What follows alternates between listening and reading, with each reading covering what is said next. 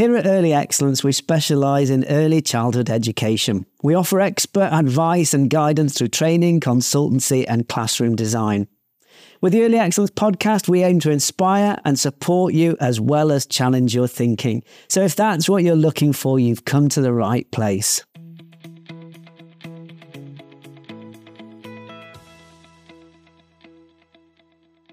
Hello everybody, Andy Burt here. Welcome along to episode 87 of the Early Excellence podcast. In this week's episode, I'm joined by my colleague Llewella Ivins as we explore the fantastic possibilities of sand play and how to create an effective sand area in your setting. So here you go. Here's my Early Excellence podcast chat with my colleague Llewella Ivins.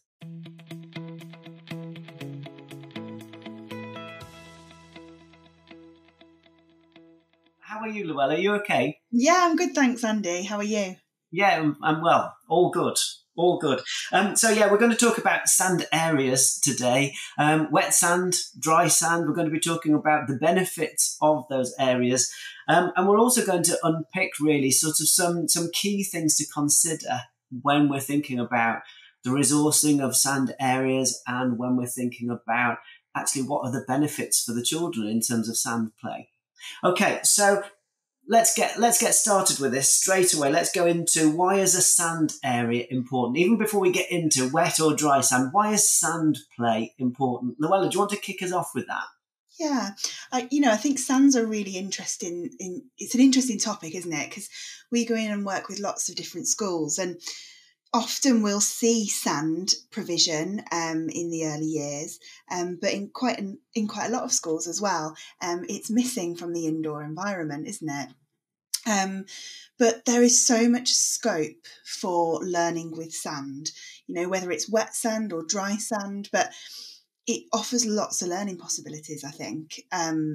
Exploration, kind of curiosity, looking closely, getting those opportunities for children to delve into like similarities and differences as well. And really getting to grips with new vocabulary, opportunities for talk as well. There's a whole host of things. I think some of the obvious things when we think about sand is we naturally gravitate to things like maths, don't we? And yeah, there's absolutely loads of opportunities for maths in a sand area, loads. They can kind of group, sort, count, do all those sorts of things, measuring. But I think it goes far beyond that. And it's making sure that those connections are clear to us as teachers, I think. What is it that sand area has to offer? Because it is more than maths. Maths is absolutely part of it, but there's loads of understanding the world opportunities, and lots of opportunities for language, vocabulary, literacy, early mark making as well. And that physical development, I think, Andy, is something that is really clear through sand play, isn't it? Yeah, definitely. Absolutely. I think the other thing to say as well is that at a time kind of as we are now in this sort of post-COVID world where actually, every school pretty much up and down the country will be identifying the needs of the children on entry being very much around speech, language and communication. I think it is well worth us considering that sand areas provide a really rich context for talk, both in terms of the sensory experience, providing opportunities for language development and that, but also that collaborative play of children often, being around that sand tray, engaging together, playing alongside one another, having that eye contact across the sand tray. It's a really collaborative experience and quite a social experience as well, I think. And yet I think quite often when we talk about early years classrooms at the moment, and of course, space is quite often really of a premium, isn't it? And we've got to get such a lot into our spaces. Often sand areas are the first areas to go if we feel that we're short of space. They're the first areas, one of the first areas that we move outside or under a covered area. When actually, I think, like you say, when you think about the the breadth of possibilities in terms of speech, language, communication, mathematics, physical development, and so many other things, understanding the world, actually there's a good argument to say that a sand area could be, or maybe should be, one of the first areas we keep in, not one of the first areas we take out, really, which is, I think, is an interesting thing to consider, because that's not usually the case. Yeah, absolutely. And I think, as it's as part of that kind of room planning process that we do at Early Excellence. I'm sure you've noticed this too, Andy, that often sand areas, if they do exist in early years, which often they do, they tend to exist outside. And that practice is seen as, because actually it could be potentially quite messy, that actually that sensory play all happens outside. But it's like you say, actually, if we're saying that it offers all of these key learning opportunities for children, and also we've not mentioned it, but it really does touch on all of those characteristics of effective teaching and learning as well. And those opportunities for children to make connections and look at kind of cause and effect and those sorts of things.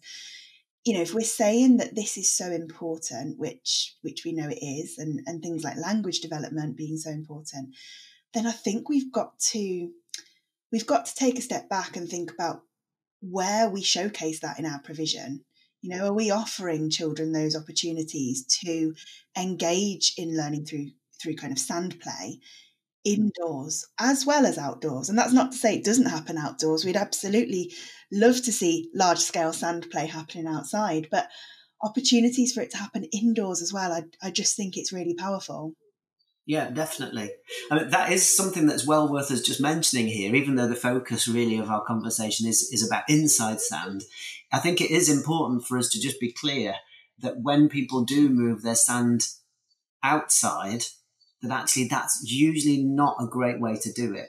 So just moving it kind of as it is, but moving it outside doesn't tend to work. A sand tray outside, kind of on legs, it doesn't really tend to work, because for much of the year, really, it's for much of the school year, of course, it's really not that warm to be standing still around a sand tray outside, or a water tray for that matter. That actually outside, the benefit of being outdoors is that generally we've got more space, and that the way to engage children outside is to really physically engage them. And we don't get that through standing still at a sand tray.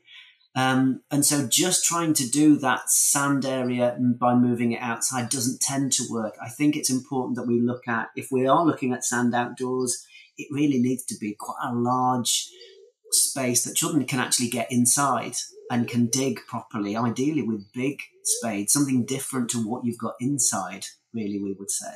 Absolutely. And I think, you mentioned before, it's often one of the first things to kind of get rid of if you haven't got space. Often, schools and it is difficult, isn't it, in early years, particularly if you've got a small classroom, to try and fit those areas of provision in.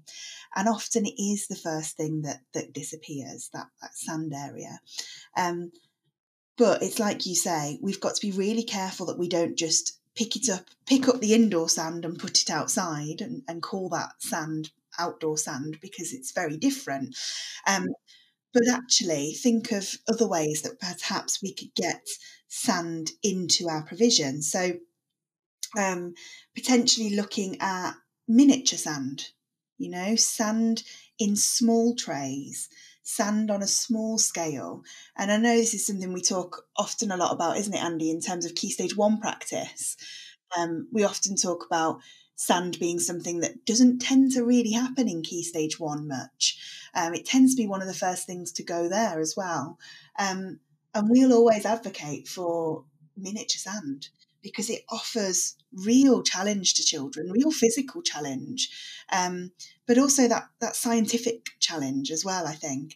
And if you've got a small early years classroom or a small Key Stage 1 classroom, it's really well worth thinking about whether you can bring sand in on a smaller scale as well. Bring it in miniature, use sand trays, little pots of sand, coloured sand perhaps, small resources that sit alongside that. You can get some fantastic small resources, can't you? And is that something you've used, Andy, in kind of your practice? Yes, yeah. So I think it's always interesting to think about, particularly moving into Key Stage 1, that idea of if we do go for miniature sand, then almost kind of turning a negative into a positive, like you say, that actually if we haven't got the room to have a sand tray, then have the miniature sand, because actually we can then talk about how actually we've done that as a way of planning for the children, that it's something that we've done intentionally, because we're looking at refined skills. We're looking at smaller movements. We're looking at those fine motor movements that children need to develop, of course, and continue to need to develop into Key Stage 1. So yeah, absolutely. I've certainly seen and worked with schools who've done that really effectively. That those smaller movements and making good use of smaller spaces for sand play. It doesn't have to necessarily be a big area. You can do quite a lot with actually just the small surface space with different sand containers and the exploration around sand. I mean, the other thing to say there is that if you are short of space within the classroom, it does make sense to have a few smaller areas dotted around as well as the larger areas that would be our priority areas. Because the smaller spaces will draw in one or two children at a time and just take the pressure off those other spaces around the room. You know, you don't want to just have, say, a blocks and small world area, as important as that is, or a construction area, because those areas are always popular and you'll end up with so many children within these spaces. Whereas having those areas plus some smaller spaces around those areas, providing little points of interest around the room, will actually break up the numbers of children a bit more, I think, which tends to be easier to manage, really, and tend to lead to less logistical issues within the classroom.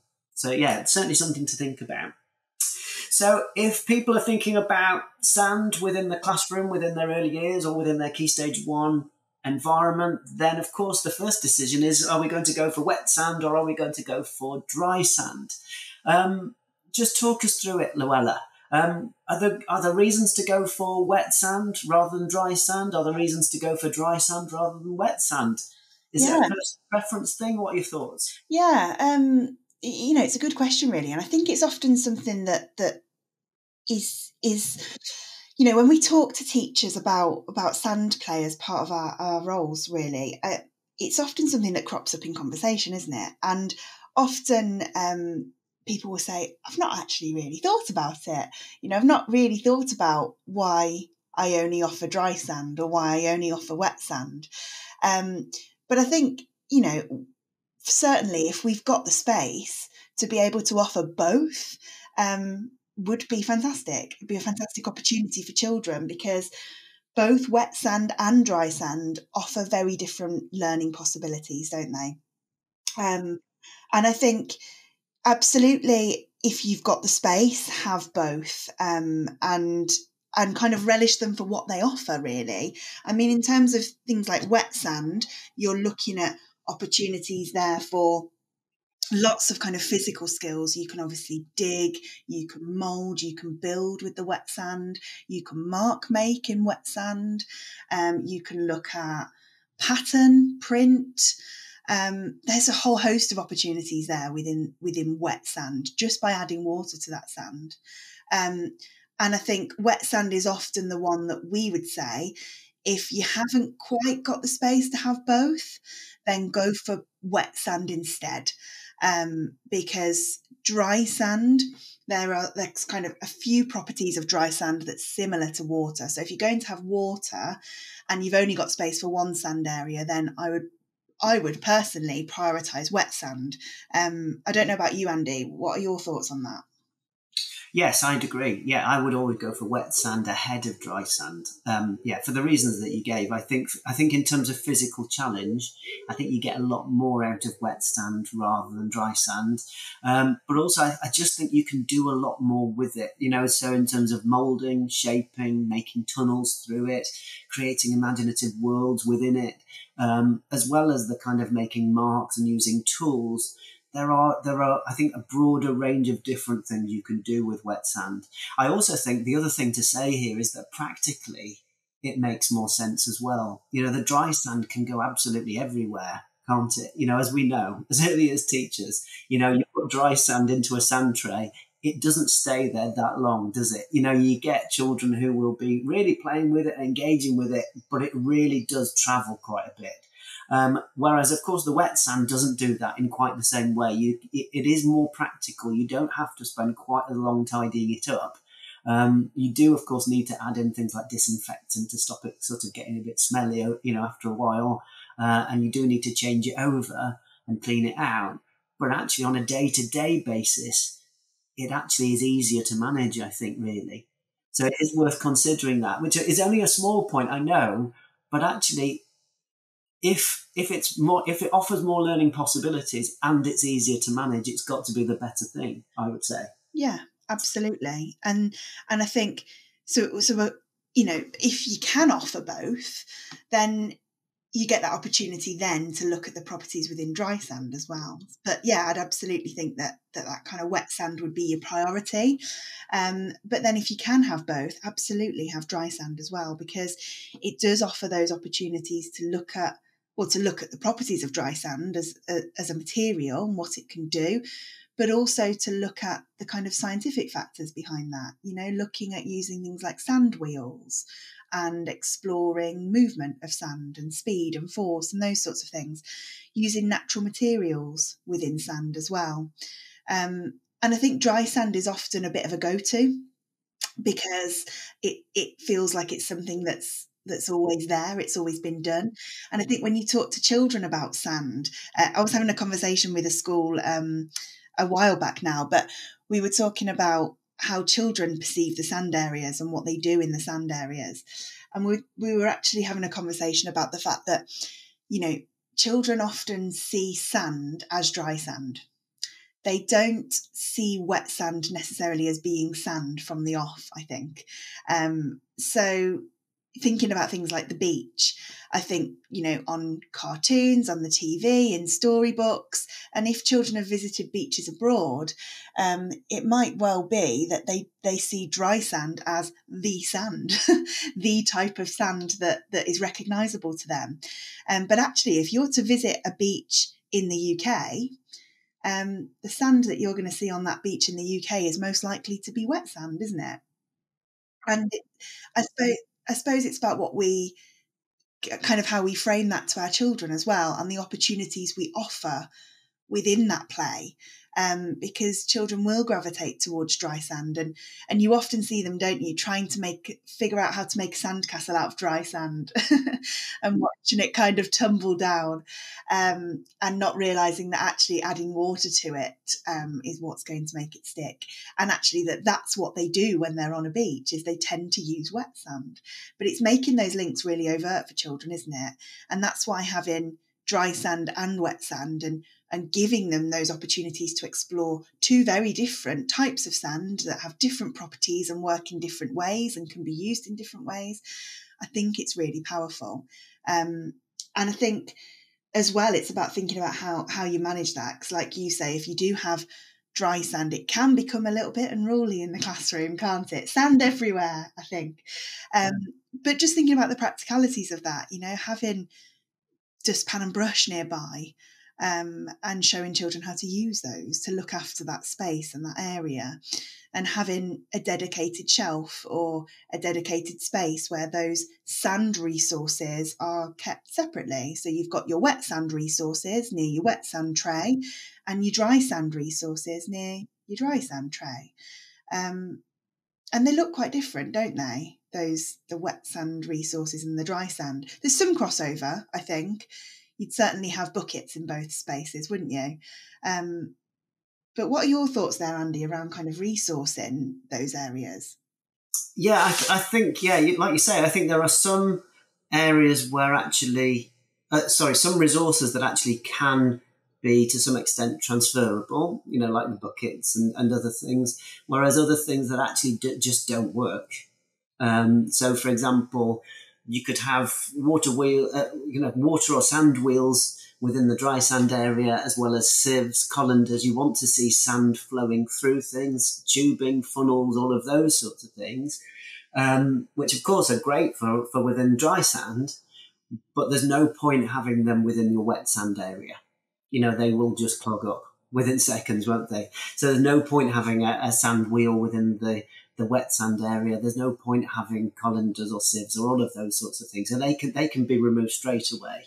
And instead, really what we need are a range of different tools. So things like different sorts of rakes, different sorts of scoops, molds, of course, come into it, because, of course, with wet sand, we can mold the sand in a different way.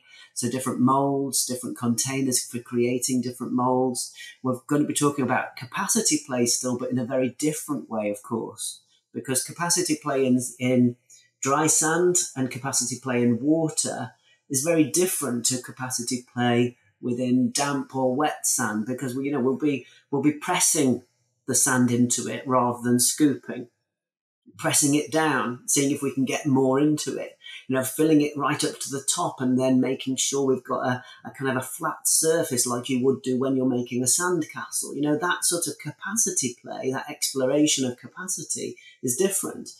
We'd also want to explore shape as part of that as well, wouldn't we? So that actually if we're making a sand mold like a sand castle, then we would want to have different shapes, from kind of more like traditional bucket shape to then cube or cuboid shapes that we can then add into our sand tray.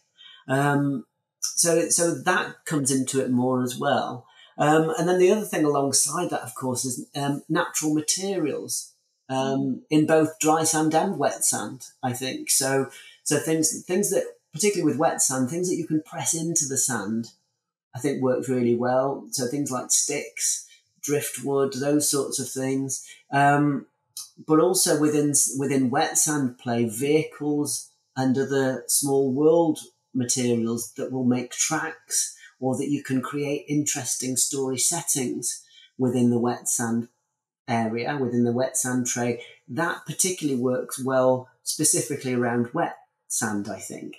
So yeah, there are some similarities, but also some quite key differences too, I would say. I was thinking, actually, as we were just talking, I wondered, Llewella, can you think of a particular sand area that you have seen or where you've worked, where you think actually, that's the kind of the sand area that I suppose sticks in your mind as being a particularly well-resourced one, or very well thought through sand area? Yeah. Any thoughts on that? I'm just thinking now, actually. I saw a lovely sand area not so long ago, actually. Probably, I think it was this year, in a Leicestershire school, and it was lovely.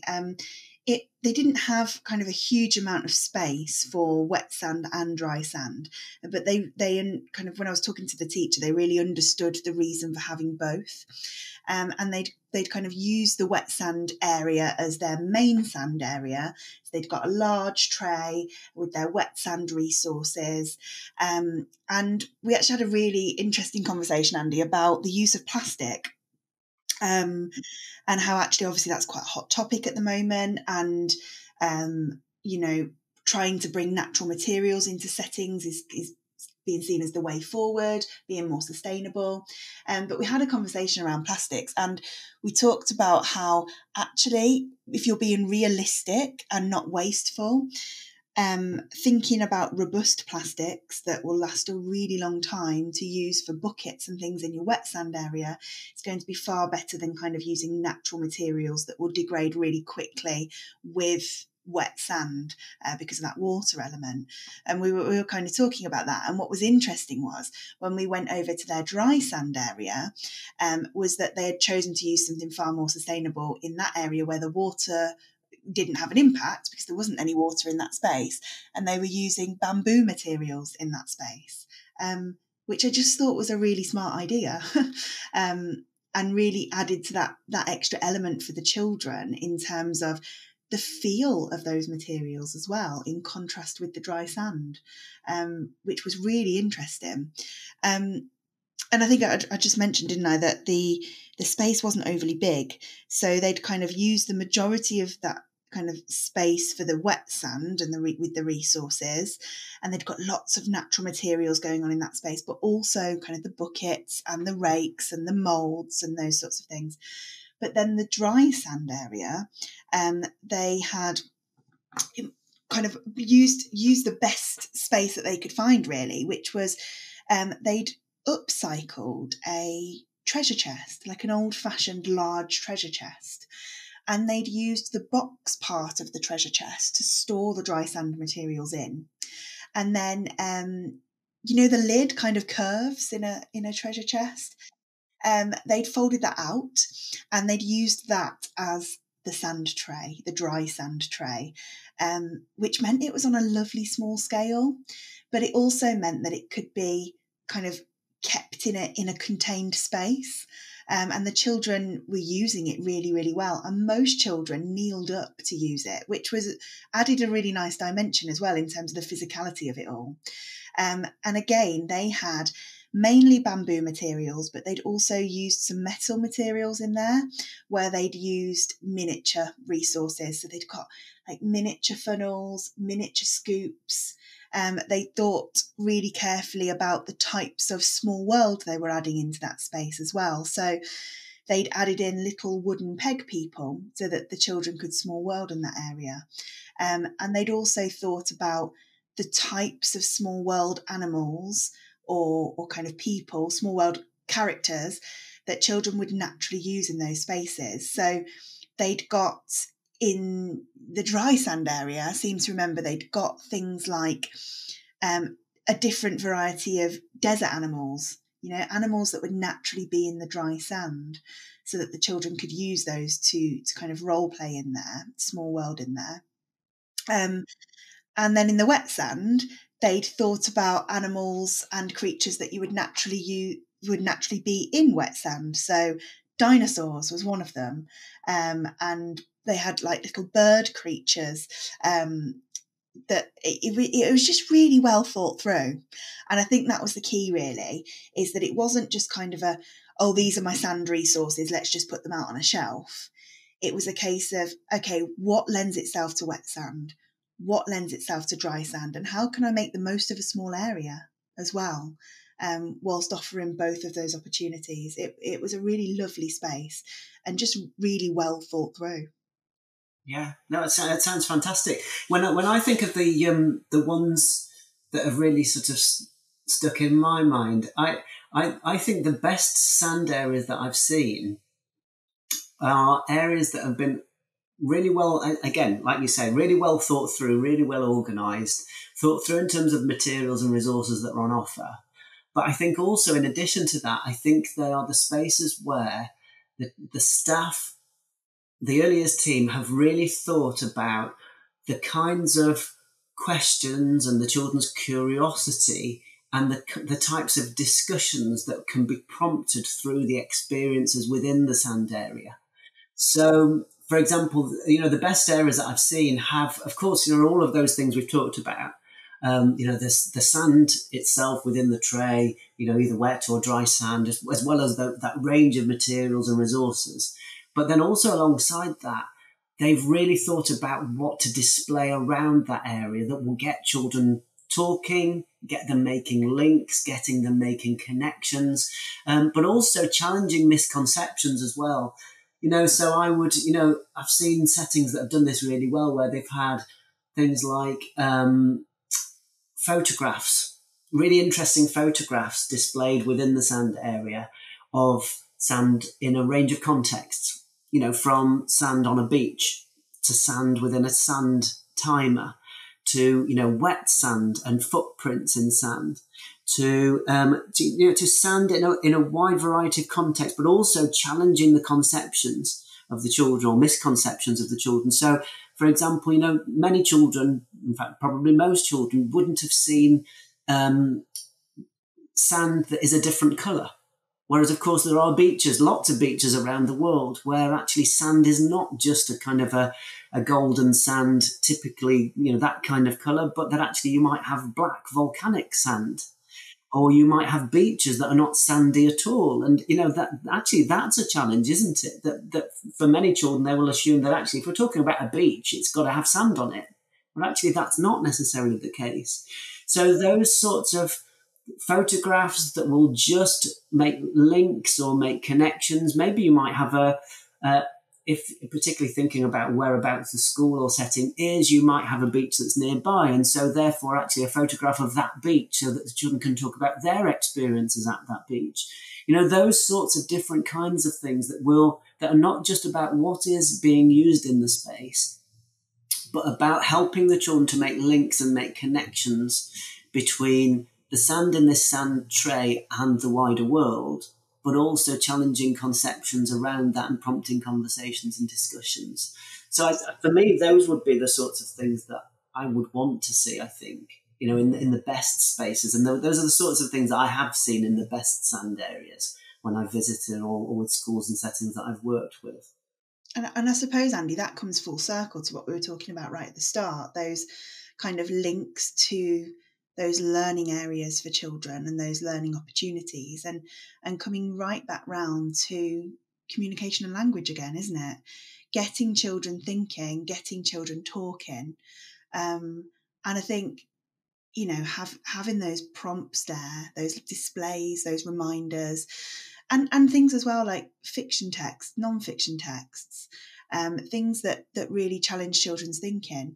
I often think sand's a really interesting one because, and I think we've done it today actually, you naturally gravitate towards talking about beaches and those sorts of things, don't you? It's just a natural thing that children will do.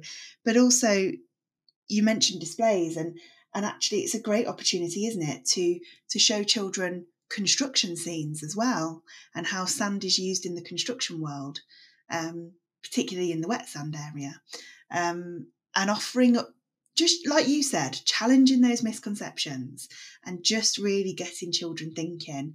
Sand offers all of those opportunities, doesn't it?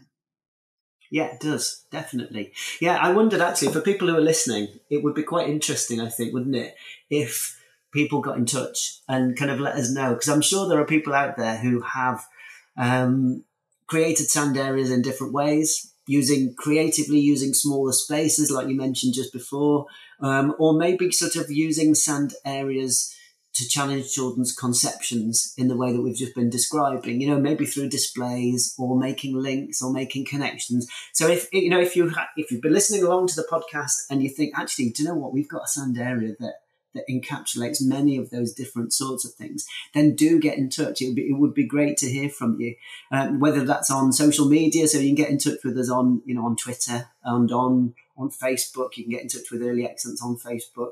You can get in touch with us on Instagram. In fact, I think we're pretty much on all of the different platforms. We're not on TikTok yet, which is probably a good thing, I should think. I don't think we're quite ready for TikTok, but yeah, people can get in touch with us, and it would be great to hear from you, because I think it's always useful to kind of share and share alike when it comes to early years practice. I think it's always interesting to go and to see other people's practice, to see other people's environments. And so if actually people can use social media to do that, then that's brilliant. So yeah, do get in touch with us. It would be great to hear from you. Let us know how you're getting on with the sand area. And if you've got things to share in terms of that would be fantastic.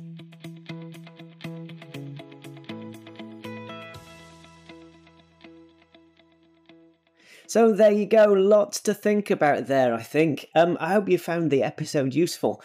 Thank you very much to Llewella for joining us for this week's episode, and of course also to you people for listening along as well. If you access the podcast via the Early Excellence website, what we'll do is we'll add some useful links on there so that you can follow up the episode if you'd like to.